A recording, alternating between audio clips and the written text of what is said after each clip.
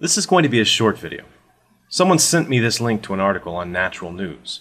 NaturalNews is a hive of anti-science, anti-vaccine, and pro-anything demonstrated not to work, also called alternative medicine. But it's also given me a classic example of bad science blogging. The author here, Ethan Huff, is attempting to make the flu vaccine sound like it's really ineffective.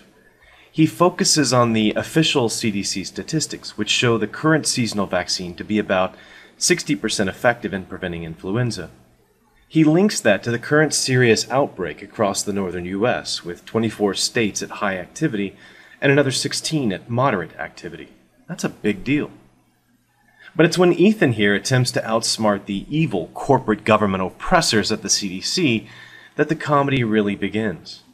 Here he implies that the CDC is attempting to confuse you or overstate the effectiveness by calling it 60%.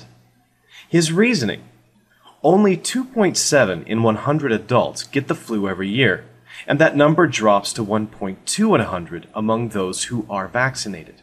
Thus, he concludes the vaccine is only 1.5% effective, not 60%. I can only facepalm. The reduction in absolute incidence, that is the number of people who get sick, does indeed decrease by 1.5 percentage points. But that is a 60% reduction in disease when compared to the unvaccinated population. This is a common mistake when people talk about percentages. A percentage point is unit change per 100 units, while a percentage change is the amount of change divided by the total. Why does it matter? Well, in actual disease prevented, for one. A vaccination that was 1.5% effective would reduce the absolute rate from 2.7 to 2.66, which would save about 140,000 people from several days of misery, while the actual value, a reduction of 60%, or 1.5 percentage points, if you prefer, would actually prevent over 4.5 million cases of wishing you were dead.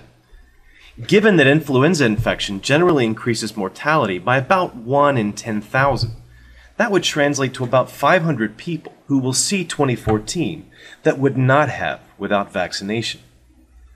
So how does the regular audience of NaturalNews respond to Ethan's rather obvious mistake? Exactly like you would think. Even after the error is pointed out by an astute reader, the rest of the group are so eager to pile on the bandwagon that they aren't prepared to stop and fact-check the glaringly obvious mistake. Who, after all, thinks that any medical condition that was less than 2% effective would still be in use? Why, there aren't any practices like that. Well, outside the world of alternative medicine. Stay safe and healthy out there, and thanks for watching.